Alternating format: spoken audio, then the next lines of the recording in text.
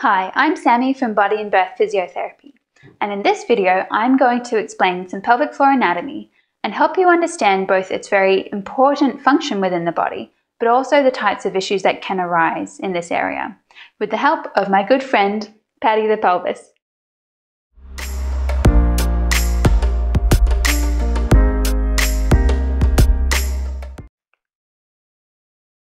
A well-functioning pelvic floor is essential to the health of the entire body. It is the foundation for your core strength, reproduction, and many daily functions.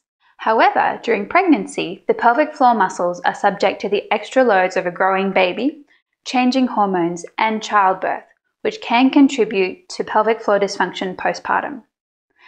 The pelvic floor muscles literally form the floor or the base of your pelvis, and they run from your pubic bone at the front all the way to your tailbone at the back, and of course side to side as well.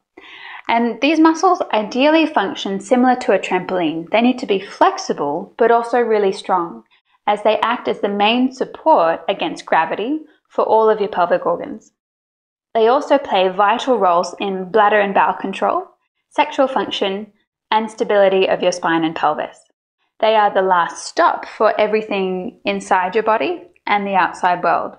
So they're essential for keeping things in when you want them to, like your pelvic organs, all the time, but also urine and for bowel motions most of the time. Letting things out as well. So when we want to empty both our bladder and our bowel at appropriate times, but of course letting out babies, which are slightly bigger. Letting things in. So when using a tampon or a menstrual cup or during intercourse, or even having a pap smear, these muscles need to be able to relax enough to allow these things to move inwards. They also help to stabilize the joints of the pelvis and the spine, working with your deep abdominal core muscles, and this helps to prevent pain in the lower back, the pelvic girdle, and the hips and knees. Finally, they also allow for sexual function and orgasm. An orgasm is essentially a rhythmic contraction of your pelvic floor muscles to help with the circulation and blood flow. So really, we've got this incredibly versatile group of muscles, but because they perform so many different functions, problems of the pelvic floor muscles can manifest in many different ways, especially when you add in the variable of carrying the extra weight and load of a baby. One of the most common things that we associate with pelvic floor dysfunction and that we see postpartum is urinary incontinence. However, this can range from just a mild annoying bit of sneeze pee to complete lack of control.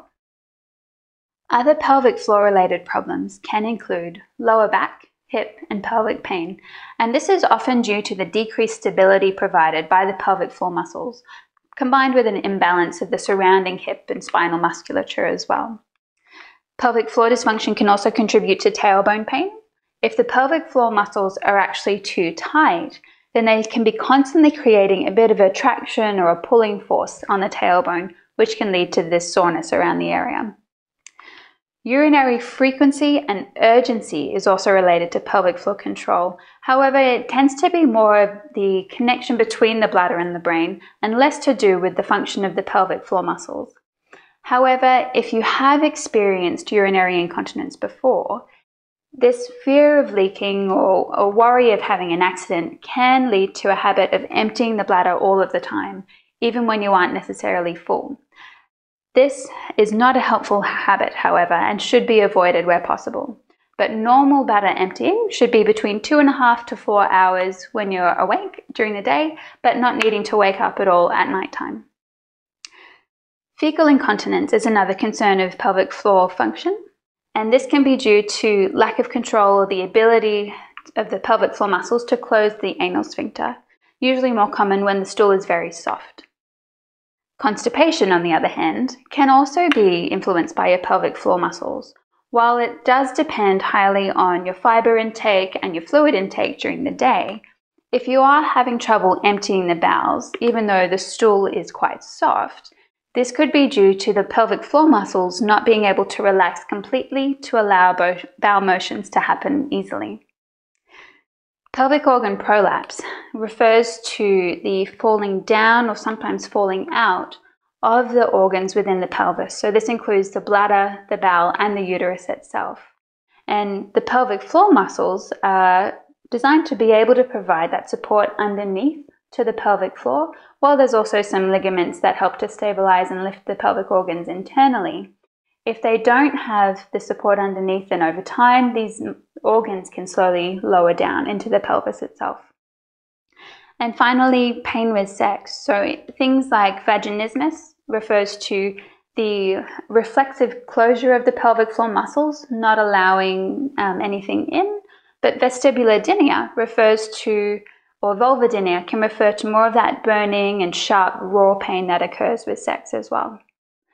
Unfortunately, there is a common belief that pelvic floor issues are inevitable after pregnancy and childbirth, but I have to tell you this is just not the case. While we can't change our genetics and don't always have total control over what happens during childbirth, I believe that proper education and preparation, plus some simple lifestyle changes, can help you prevent or decrease your risk of pelvic floor dysfunction, pain, and embarrassment.